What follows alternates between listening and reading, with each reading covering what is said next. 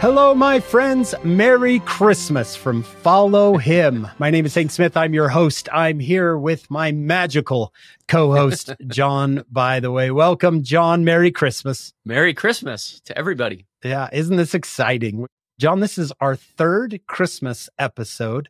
Tell me what Christmas time is like in the Bytheway house.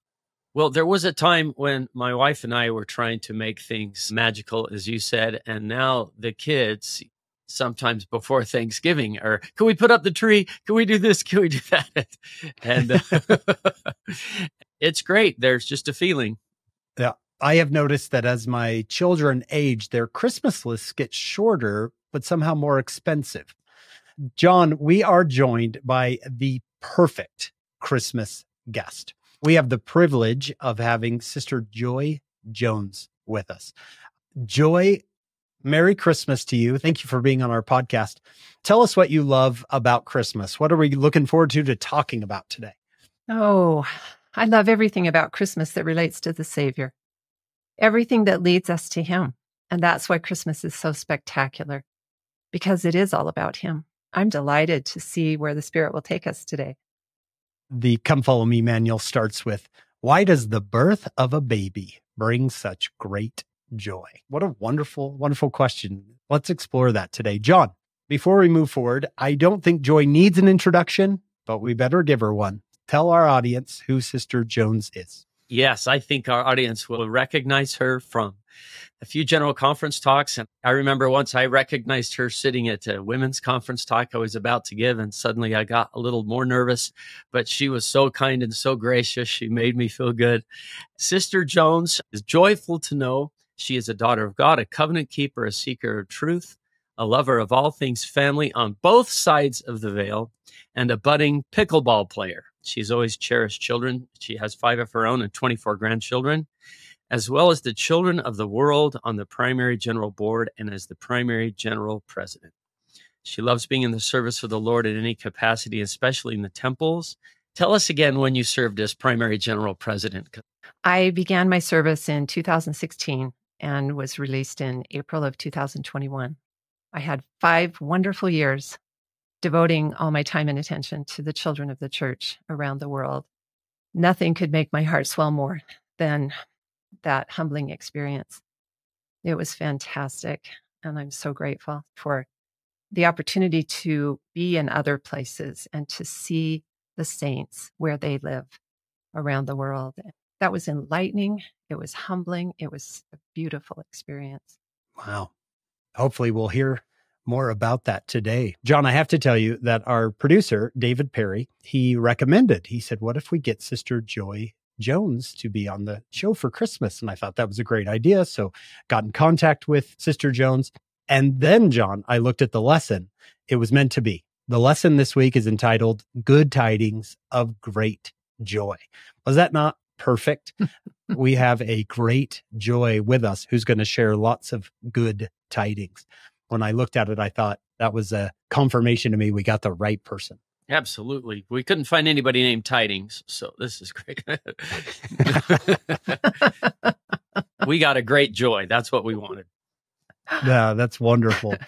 Having Joy as my name is a great motivation. It's that constant reminder. Step it up, Joy. Step it up. Joy is more than happy. Joy is joy. You gotta go for it. Yeah.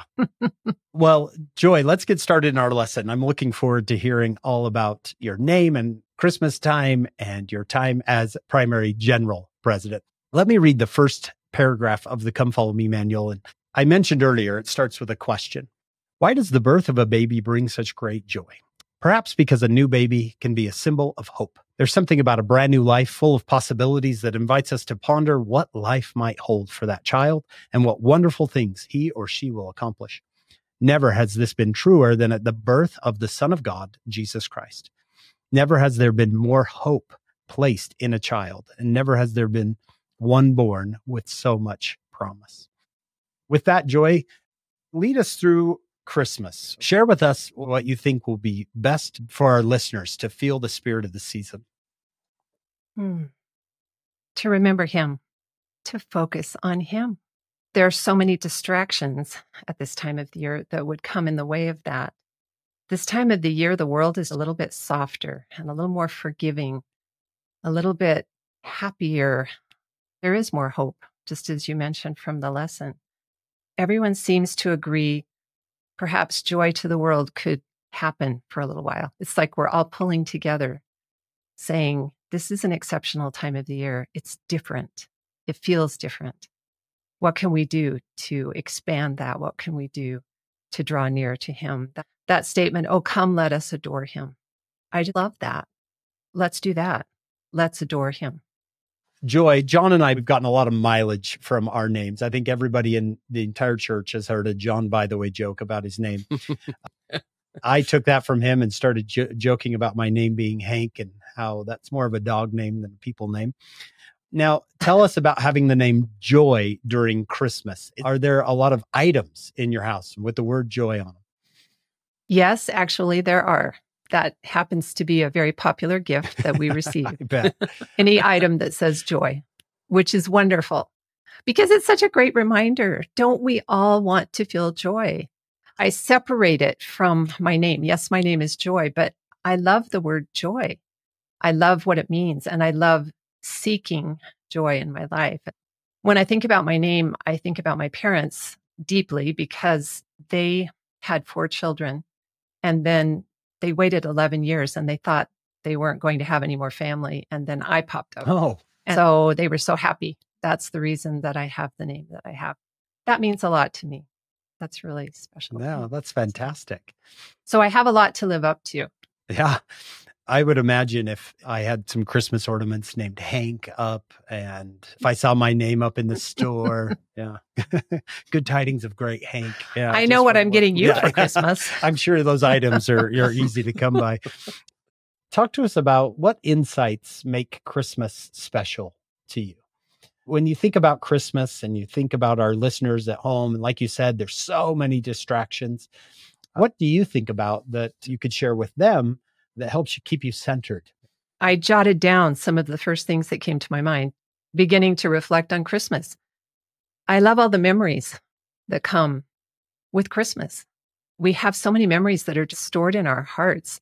You put up the Christmas tree and pull out those ornaments, and each one has different meaning, different memories, different reminders of those sweet traditions in your home and your family.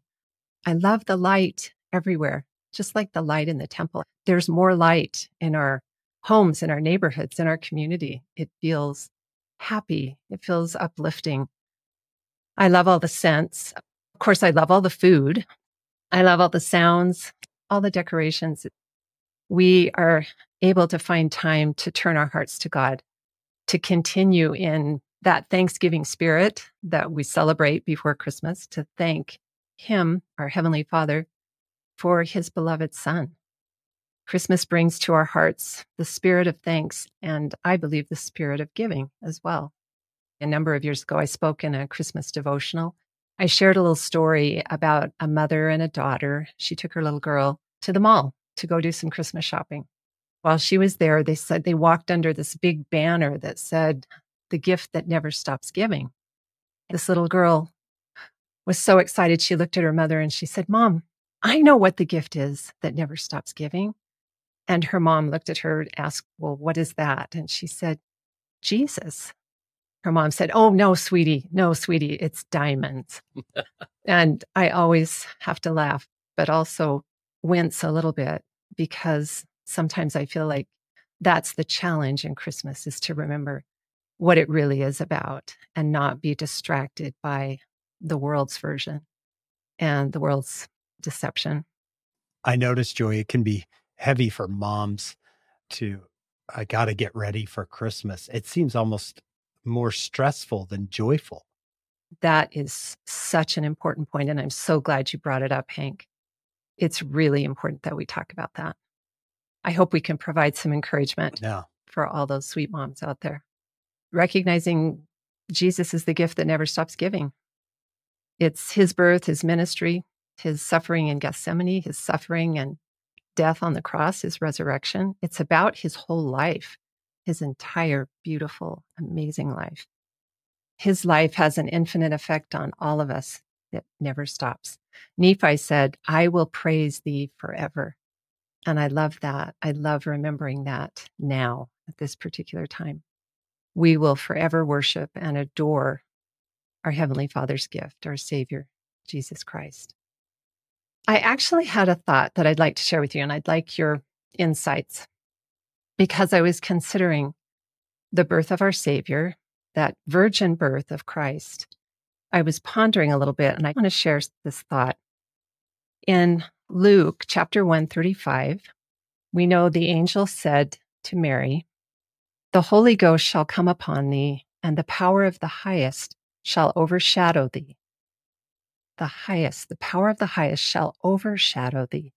Therefore also that holy thing which shall be born of thee shall be called the Son of God. I'd never caught that before, that holy thing which shall be called the Son of God. In Alma, chapter 7, verse 10, and behold, he shall be born of Mary, she being a virgin, a precious and chosen vessel, who shall be overshadowed and conceived by the power of the Holy Ghost, and bring forth a son, yea, even the Son of God. We know in 2 Nephi, chapter 11, Nephi says, all things which have been given of God are the typifying of him. I was thinking that perhaps we could see Mary as a type for all of us. She was overshadowed by the Holy Ghost, and a birth occurred. How does this relate to us? Let's look at a few more scriptures. In Mosiah chapter 27, verses 25 and 26, and the Lord said unto me, marvel not that all mankind, yea, men and women, all nations, kindreds, tongues, and people must be born again. So there's our birth, born again, yea, born of God, changed from their carnal and fallen state to a state of righteousness, being redeemed of God, becoming his sons and daughters. And thus they become new creatures. And unless they do this, they can in no wise inherit the kingdom of God. My point is, it would seem that we need to be overshadowed, so to speak, by the Holy Ghost and be born again. Born of God, becoming new creatures in Christ. We want to become like that holy thing that Luke referred to, even the Son of God, our Savior. If we remember King Lamoni in Alma chapter 19, now this was what Ammon desired, for he knew that King Lamoni was under the power of God. He knew that the dark veil of unbelief was being cast away from his mind, and the light which did light up his mind, which was the light of the glory of God, which was a marvelous light of his goodness. Yea, this light had infused such joy into his soul. The cloud of darkness having been dispelled, and that the light of everlasting life was lit up in his soul. Yea, he knew that this had overcome his natural frame, and he was carried away in God, born again. I was just thinking at Christmas time, when we think of Jesus being born by means of the Holy Ghost, could we look at that as something of a type in that Mary was overshadowed by the Holy Ghost, leading to a noble birth? Can we see that we must be overshadowed by the Spirit so that we can be born again? To me, there's a little connection so that when Christmas comes, I'm looking and saying, Joy, how are you doing? Where are you? How are you progressing? I love the divine reminder that his birth serves notice that we must go through a birth process ourselves, that we're continually working on. This is one of the main topics that we find throughout the Book of Mormon. And to me, his birth is a divine pattern for us to follow. I have never seen that before, and I love it. This is something I bring up in my classes all the time, the idea of being born again, but I've never connected it to the miracle of the Savior's birth. And really, being born again, watching someone be born again, going through that change that you talked about in Mosiah, born again, born of God, changed from their carnal and fallen state to a state of righteousness. This spiritual rebirth is talked about over and over again in the scriptures as a miracle, the miracle of that rebirth. I've never connected to the miracle of the Savior's birth. I think one of the reasons the Savior is often called the Father in the scriptures is not that he's God the Father, but he's the Father of this spiritual rebirth. He provides the blood in this spiritual rebirth. I think it's in the book of Moses where the Lord says, you were born by water, blood, and spirit. I want you born again by water, blood, and spirit, but this time by his blood. So oftentimes when I read a scripture author referring to the Savior as our Father, I often think of that spiritual rebirth.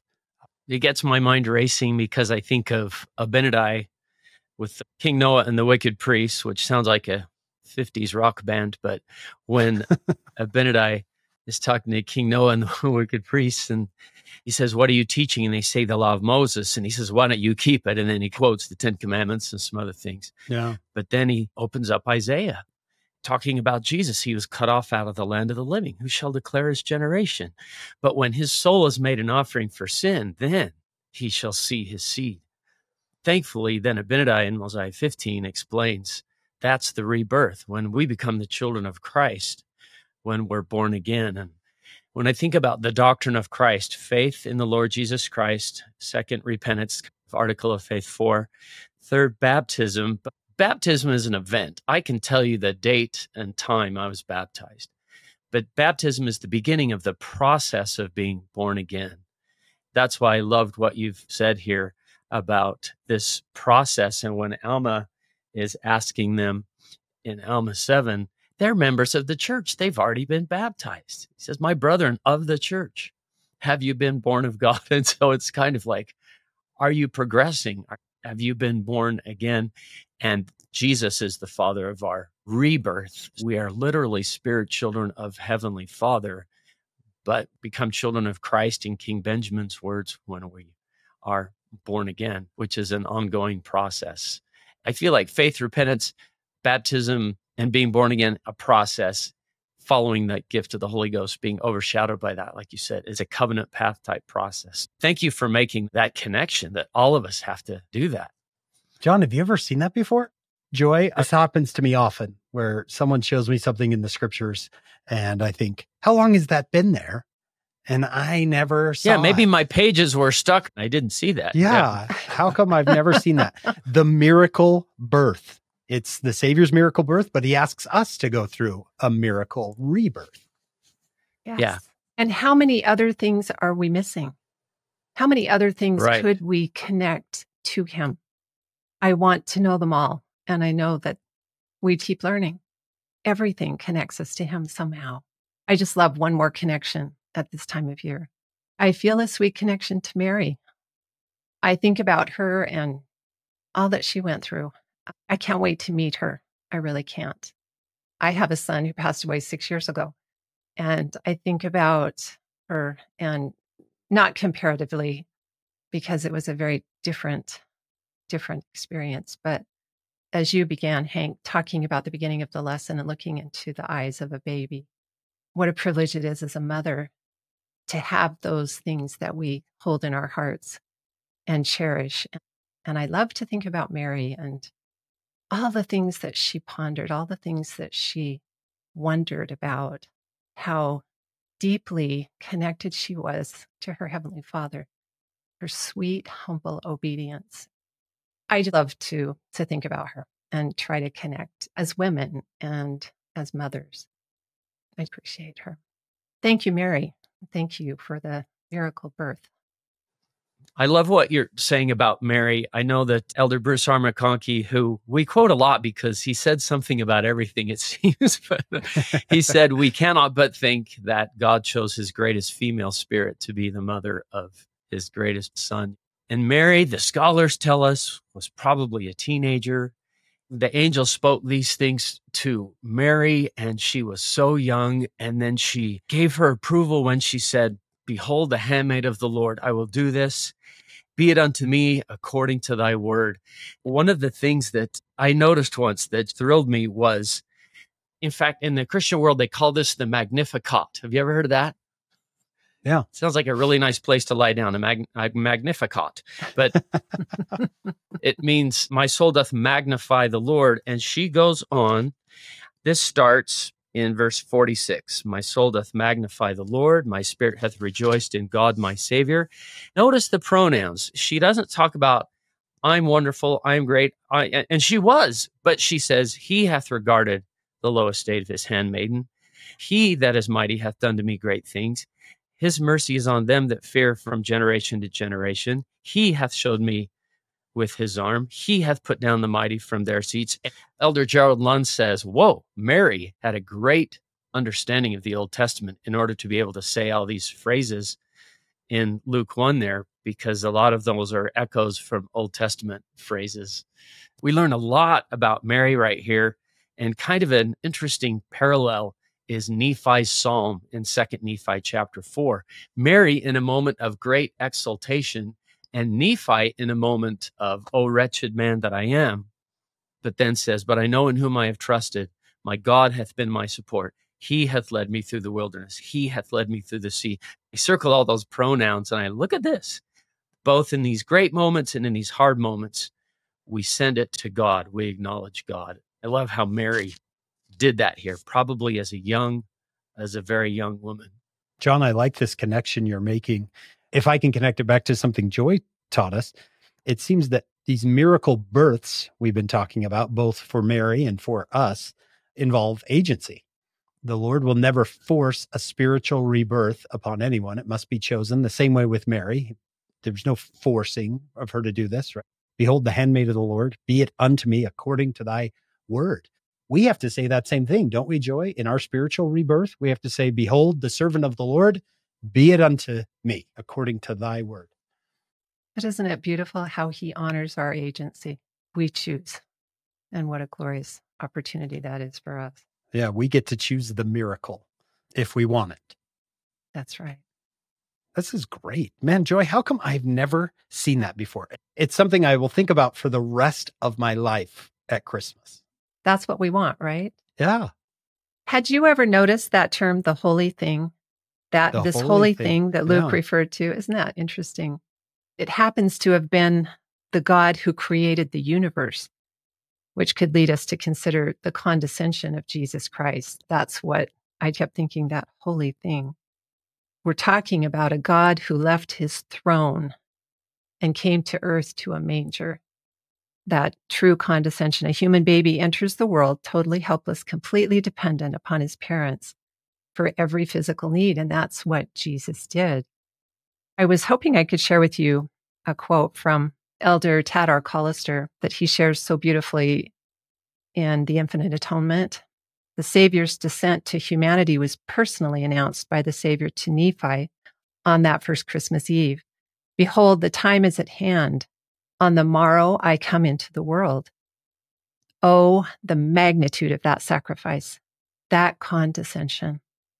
That night, God the Son traded his heavenly home with all its celestial adornments for a mortal abode with all its primitive trappings. He, the King of heaven, the Lord omnipotent who reigneth, left a throne to inherit a manger. He exchanged the dominion of a God for the dependence of a babe. He gave up wealth, power, dominion, and the fullness of his glory. For what? For taunting, mocking, humiliation, and subjection. It was a trade of unparalleled dimension, a condescension of incredible proportions, a descent of incalculable depth. And so the great Jehovah, creator of worlds without number, infinite in virtue and power, made his entry into this world in swaddling clothes and a manger.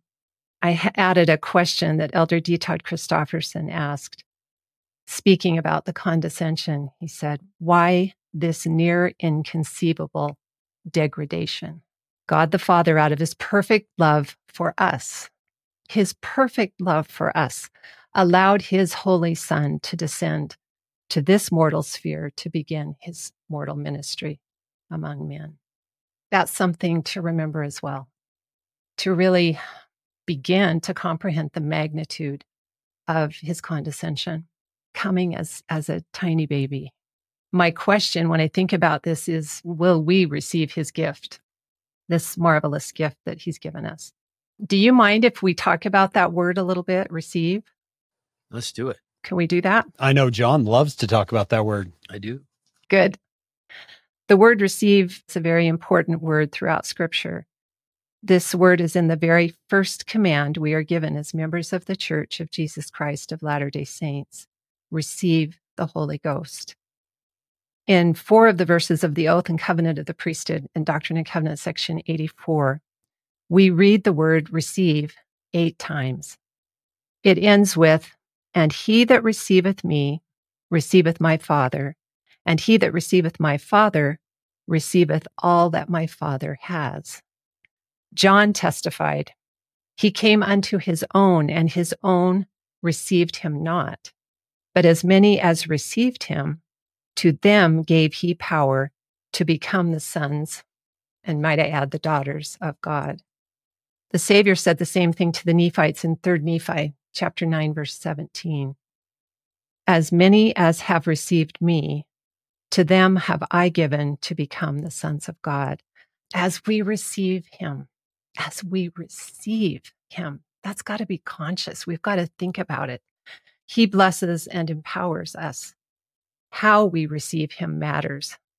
I believe we can receive his love and we can pass it on. And isn't that what we're talking about today? Isn't that what Christmas is all about? It's his love. I wanted to give you some examples. The story of the birth of Christ illustrates this idea of receiving quite beautifully. If we look at some of the characters involved in the Christmas story, let's see how they received him. If we start with Herod, of course, Herod considered himself the king of the Jews. And he found out about a little baby that was born, and people were calling him the king of the Jews. Herod was quite troubled by that.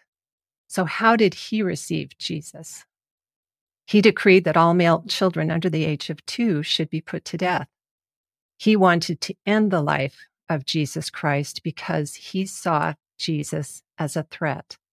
Do we see in our world today, in a symbolic manner, people who perhaps try to eliminate the influence of Christ in their lives or reject him altogether because of what discipleship would require of them?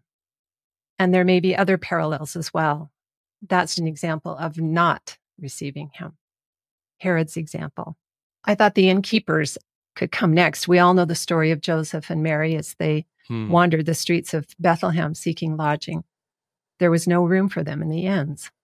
Elder Holland suggested that there was no room for them in the inns because they were poor. Yeah. They were basically being discriminated against, right? There might have been room for others, but not for them. Another interpretation is that there literally was no room for them in all the inns. The obvious question is, are our lives so busy that we don't leave room to receive Jesus? I'm trying to pull a little application out of these different characters in this beautiful Christmas story. The wise men, we know they were wise because they sought the Son of God. They were diligently seeking him. And you always hear that quote today, wise men still seek him. Are we wise men? The wise men traveled a great distance. It took at least a couple of years. We know Jesus was not an infant when they greeted him. Our pathway to receive Jesus is often a long journey as well. It takes time. We know they fell down and worshiped the Christ child when they finally found him. How do we worship him? When we thank Heavenly Father for the gift of his Son, we're worshiping him. When we bear our testimonies, we're worshiping him. When we reverently partake of the sacrament, when we ponder the words of the scriptures, the words of modern day prophets, or most importantly, as we seek to be more like him, we are worshiping him. There are so many ways that we worship him, that we receive him as the wise men did. One more thing about the wise men I would share is that they brought gifts to little Jesus. They didn't just come to receive, they came to give as well. And I think that's significant. We are also asked to bring something to our Savior. But what do you give to a God who has everything? The Savior tells us clearly in Scripture and in the temple that the gift he asks of us is that of a broken heart and a contrite spirit. I thought we could repeat the well-known statement from Elder Neal A. Maxwell. The submission of one's will is really the only uniquely personal thing we have to place on God's altar. The many other things we give are actually the things he has already given or loaned to us. However, when you and I finally submit ourselves by letting our individual wills be swallowed up in God's will, then we are really giving something to him. It is the only possession which is truly ours to give. I think all he wants for Christmas is our hearts. Mary, let's talk about Mary again and receiving. We've talked a little bit about that wonderful verse, how she received Jesus. Mary kept all these things and pondered them in her heart. Mary and Heavenly Father are the only ones who really knew what she was thinking. But surely it was a very tender, introspective time for her. What an example Mary is for us. Can't we receive him by cherishing and reflecting back on the sacred moments that we share with our Savior? Another form of receiving him, remembering we've worked a lot with return missionaries, and when they come home, we always sit down with them and ask, did you have experiences where you really felt the Spirit when you were teaching, or when you were studying, when you were having some experience with someone new to the gospel? Were there times where you felt an overwhelming outpour of the Spirit? And they would always say, oh, yes. Well, did you write it down? Yes, it's in my journal. Go back and read it. Remember those experiences. Recall what you felt. Don't forget what you felt. That's something else we can do to receive him. Two lesser known figures in the Christmas story are Simeon and Anna. We know their story. Simeon was told years before Jesus' birth that he would witness the Messiah before his life ended. Anna had been a widow for 84 years, which is so hard to comprehend. During that time, she served in the temple night and day. That tells us much about Anna. She and Simeon recognized that this baby was indeed the promised Messiah as soon as they saw him. Their example of receiving him came through years and years of waiting on the Lord. When we're promised blessings that don't come fast enough, can we remember Simeon and Anna, who waited on the Lord faithfully, patiently, and without complaint? That one, boy, that's a zinger for me. Yeah, without complaint. That one comes natural to me. Yes, I agree. I hear you. That idea of receiving is so interesting to me. And I think one of the first times I had a different understanding of the word receive in the scriptures was, we've had Michael McLean on the podcast before, and he made that little movie called Nora's Christmas Gift. And here was this super woman who was doing everything for everybody, and then all of a sudden got some macular degeneration and couldn't see. And she tried to make English toffee, and the salt accidentally spilled in there. She didn't know it, right? And she was down listening to the choir, and she heard, maybe you've heard this hymn, "Joy to the world, the Lord is come. Let earth receive her king." And the lights went on, that she had to learn to receive instead of just give. It was a great little moment when that word, oh, I have to receive him. I have to receive help from others. And that was a hard thing for her to do. I loved that moment. And then there's another thing that earlier this year, Hank, when we were going through the Matthew account of the Christmas story, which contains the wise men, I thought, how interesting. They go into Herod, and Herod gets the chief priests and the scribes and demands of them, where will Christ be born? They know their scriptures, but they had not received the light because they knew. They came right up with Bethlehem. The Messiah is being born just a few miles away, and they don't even know it. They were probably great scriptorians, but they hadn't received the Holy Ghost perhaps in the same way that the wise men did, that they received revelation. Is it possible to know our scriptures really well, but not receive the Holy Ghost? It sounds like it, because those guys knew it. One of my favorite verses ever is in section 50 of the Doctrine and Covenants. That which is of God is light, and he that receiveth light. To me, that word receive means more than just you're in the room where the light's turned on, but you're letting it in. It's an active thing. He that receiveth light and continueth in God. Those three words, we do a whole podcast on continue in God. And he that receiveth light and continueth in God receiveth more light. And that light groweth brighter and brighter until the perfect day. Isn't it? When you say receive, I always think of that verse. And when you have a question, you don't unplug from the source of all light. You stay plugged into the source of all light. In other words, you continue in God, and then you'll receive more light. You're right, Hank. I do love the word receive because I think it's an active word. I was confused as a kid in section 76 when it talks about those in the terrestrial kingdom who receive not the testimony of Christ. And I thought, oh, well, that's not fair. They didn't hear it. No, they didn't receive it. It's a different meaning. They didn't let it in. They may have heard the gospel, but didn't receive. Oh, so it's more of an active thing, allowing it. I didn't accept is the way I put it in my margin. They didn't accept the testimony of Christ. Do you suppose that's why President Nelson keeps encouraging us to increase our spiritual capacity to receive revelation? Yeah, receive, to Continuous. let it in. And Herod's priests knew the scriptures, but they hadn't received the light. Picture a receiver on a football team who just won't put their arms out, right? Won't put their hands out. Yes, that's a great visual. Another figure in the Christmas story we need to remember is the angel.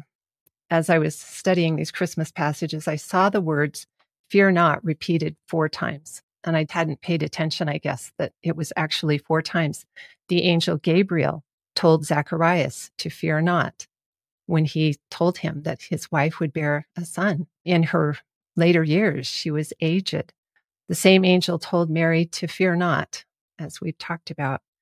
And later an angel appeared in a dream to Joseph and told him to fear not, to take Mary as his wife, and explained that Jesus would be born. And the shepherds who were sore afraid, of course, were also told to fear not. And yet the message by our Savior was a message of peace. Peace on earth, goodwill toward men. Why was the message fear not repeated 4 times? I'm curious. I'm thinking about it. It's human nature, the fear of the unknown. What thoughts do you have? Why would there be 4 different specific times in this Christmas story where they're told, fear not? I think seeing an angel is frightening. When Jesus was walking on the water, they were afraid. They thought it was a spirit. And he said, be of good cheer. I think he said, fear not too. It is I. What's that, Matthew 14? I love the idea that the first principle of the gospel, first part of the doctrine of Christ, is faith in Christ, and that's the opposite of fear. So that the message would begin with fear not is the same as saying power up, is get your faith. This is a great message. This has nothing to do with fear. This is hope and happiness, and the very best news I could possibly give came after the fear not. It's almost like, don't let fear spoil it. Don't let fear get in the way. Whenever angels come to earth, they seem to say, you people down here, you fear a lot, don't you? Have you heard of faith in Christ? Come on. I love that idea. You worry too much. You regret too much. You anticipate bad things too much. Fear not. I love the message of that. Change can be scary. I can almost hear angels saying to us, turn your life over to the Lord, go through this spiritual rebirth, fear not. It's scary to hand your life over, and you want to be in control, but you turn your life over to the Lord, and you might hear that same echoing of fear not. It's going to be okay. President Benson, turn your life over to the Lord, let that spiritual rebirth take place, and he'll make a lot more out of your life than you can. Oh, I love both of your thoughts so much. I really sat and pondered this, and I jotted down something similar. I thought the angel came to say, fear not, this is all according to the plan. It's all part of the plan. In Doctrine and Covenants, section 67, verses 2 and 3, the Lord said, behold, and lo, my eyes are upon you. He's watching everything that's happening. And the heavens and the earth are in mine hands. I'm in control, as you said, Hank. Everything is okay. And the riches of eternity are mine to give. And certainly these were the riches of eternity that were being shared. The Lord told the saints in this dispensation, in DNC 67, in this next verse why they didn't receive the promised blessings. That's worth considering as well. Ye endeavored to believe that ye should receive the blessing which was offered unto you. But behold, verily I say unto you, there were fears in your hearts.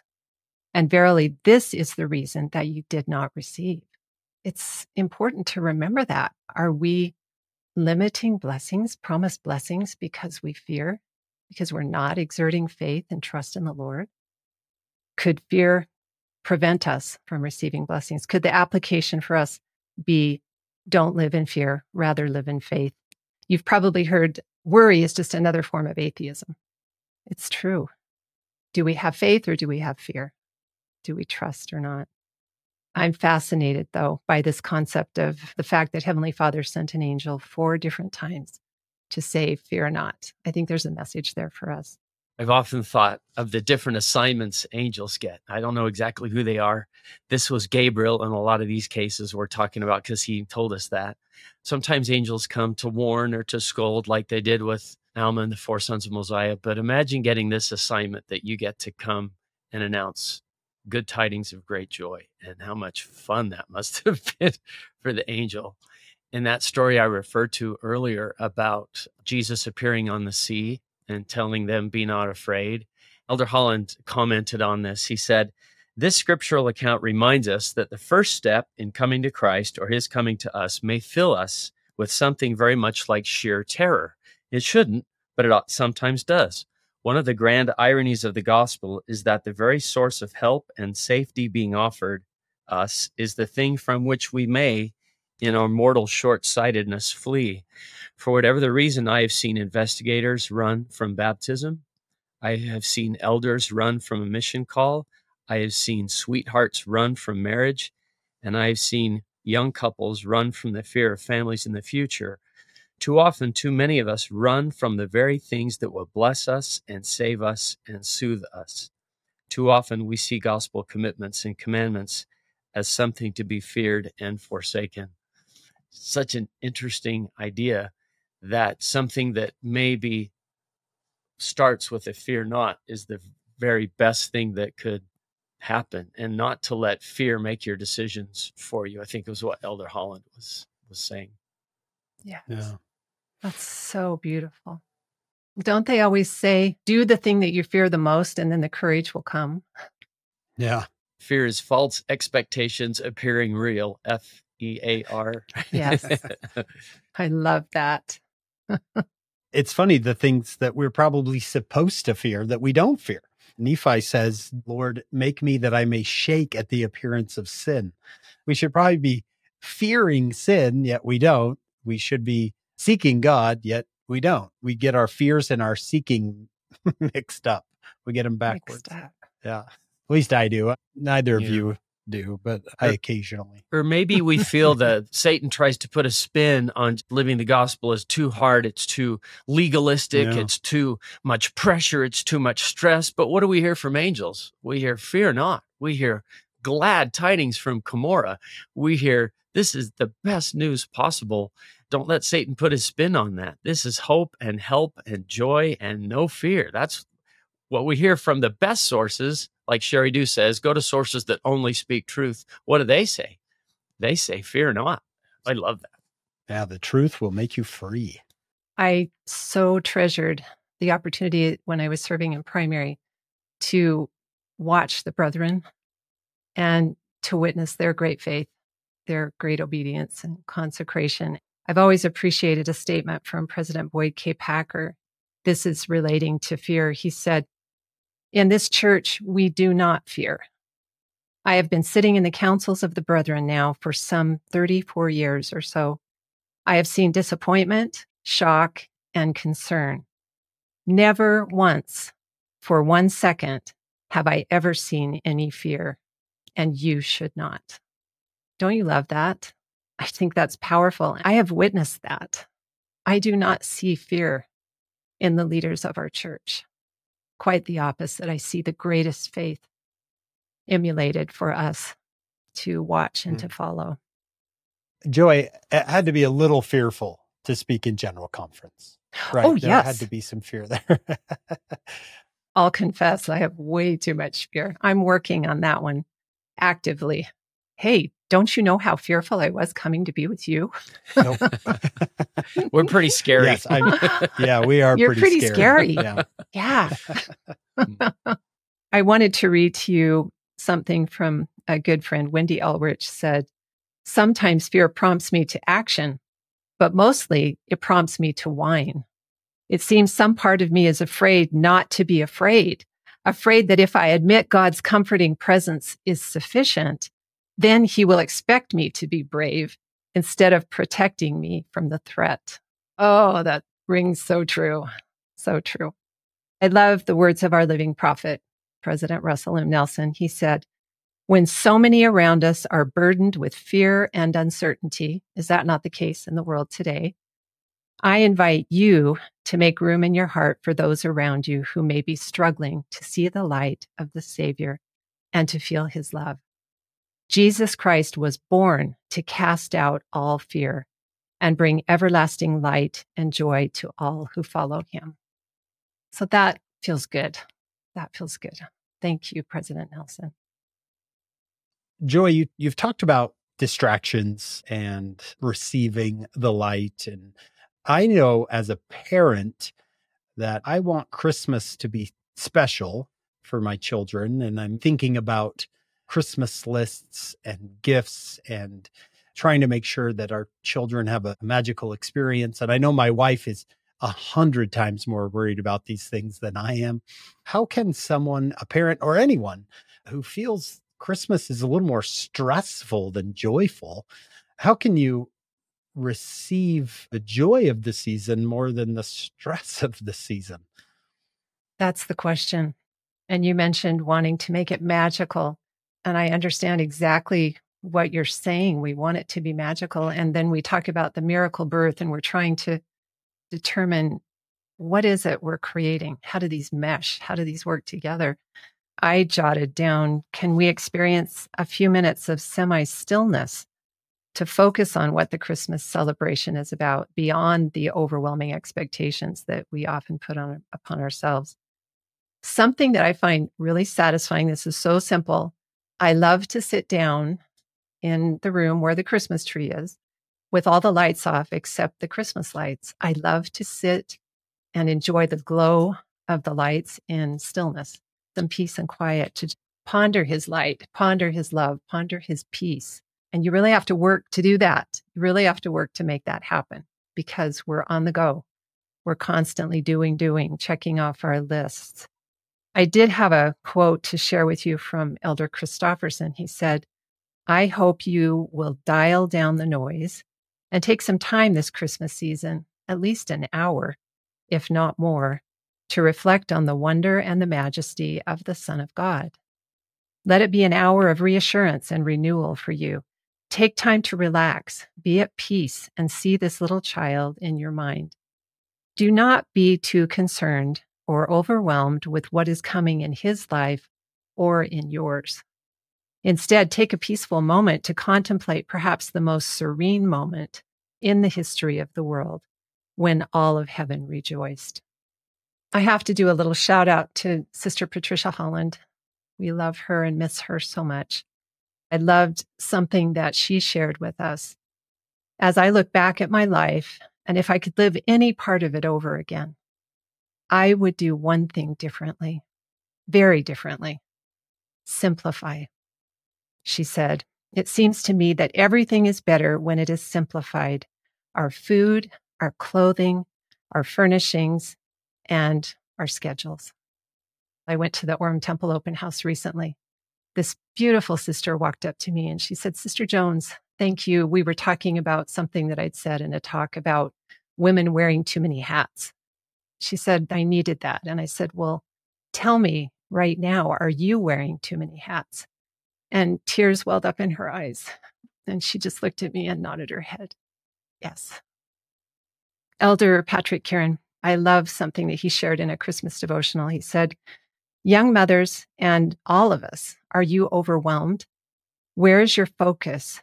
Perhaps this year you don't send those Christmas cards, or you let go of some other, perhaps media-inspired expectation you have of yourself.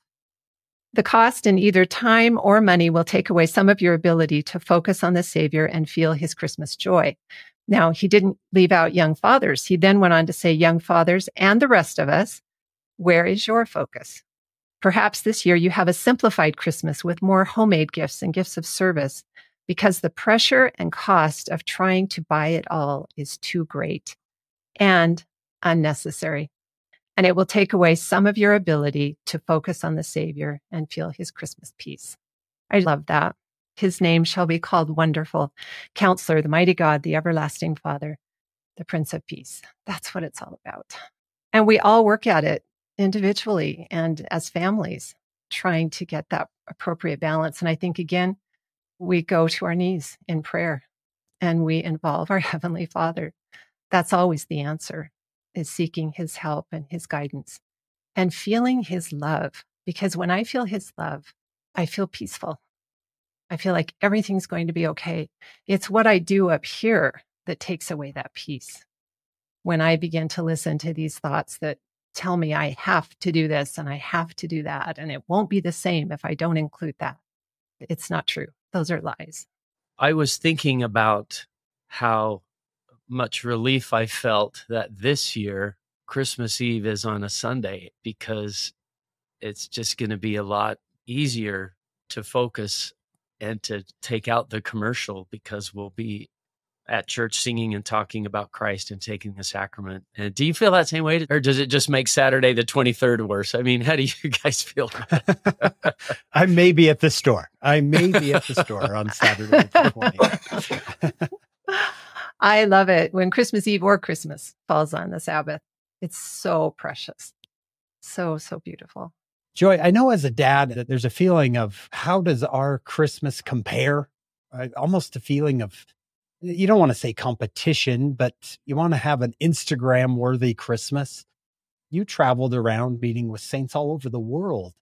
Can you share with us what you saw and how that can help us maybe have a better perspective, a more Christ-like perspective? I remember early after I had been called to be primary general president, I was sitting in a lunch next to Elder Bednar. He said, have you been to Africa? Have you been to West Africa? I said, no. He said, you have to go. You have to go. I always think back about that conversation with him because I thought, oh, that sounds amazing. I would love that. But little did I know how that would change my life to visit. I believe we were in 5 different countries in West Africa. The people there were so happy and they had so little as far as material possessions. They had so little. I remember the smiles. I remember their smiles. Speaking of joy, they seemed to just possess a deep sense of joy and gratitude, so much gratitude. I received this little nativity. It is treasured. I'm telling you, I pull this out at Christmas now. I'm so protective of it because it's made of twigs. Every little piece of this nativity is made of twigs. Here, some sweet person so creatively used the materials that they had to make this precious nativity that means so much to me. Because when I look at it, I feel the love that I felt for those beautiful saints in all of those countries where times were tough. They had been through so many things. They'd lost loved ones and they'd been through wars and they'd been through deprivation and trying to determine how will I put the next meal on the table. Oh, wait, I don't have a table. I remember someone told me when you come home, you'll come back with African eyes. I did. I came back and I thought, oh, to see all of the things that were there that I knew my friends and brothers and sisters in Africa didn't have access to, nor did they feel the need for. It was a wake-up call for me to recognize, what do I really need? I need my testimony of Jesus Christ. I need his love and light in my life. It's helpful to recognize that, yes, I might not have the newest iPhone. If I compare that to someone else who has one, I'll remember that statement that comparison is the thief of joy. Because in actuality, there's always someone who has less than we do, who has greater needs than we do. It's a good reminder to stop, to pause, and to teach our children, to help our children to understand. And it's hard. It's hard in a very materialistic world to teach that principle. Yeah, it's difficult. With children, you seem to be fighting every advertisement, and it's the culture many of them grow up in. You can't get upset with a child for thinking this way because, especially in the United States, Christmas used to have a religious connotation to it. We've blown it up into a completely commercial exercise. I know my children get caught up in it. I'm sure the Bytheway children never have. They're probably like, no, father, no, mother. I don't need gifts this year. I want to serve. But the Smith children have a little bit of their father in them and like material things. I really love the picture I have in my head of those West African saints loving life. I'm sure not having a carpeted, heated living room full of Christmas gifts on Christmas morning. Yeah. Dirt floors. Yeah. That's what I experienced in the Philippines. People living their whole life in something the size of a tough shed, a dirt floor, a campfire in the corner. It was a stove. And then they would whisper to their children, go get the elders of Merienda. We're like, no, please don't spend any money on us. Go buy us a bottle of soda. It sounds like that sort of a thing. And I can't not think about the Grinch and the Who's singing, Christmas is within our grasp as long as we have hands to clasp. When all their gifts were gone, that was the one thing that they could still smile because we're here and we're together and we have hands to hold on to. That's pretty good. That's beautiful. Please join us for part 2 of this podcast.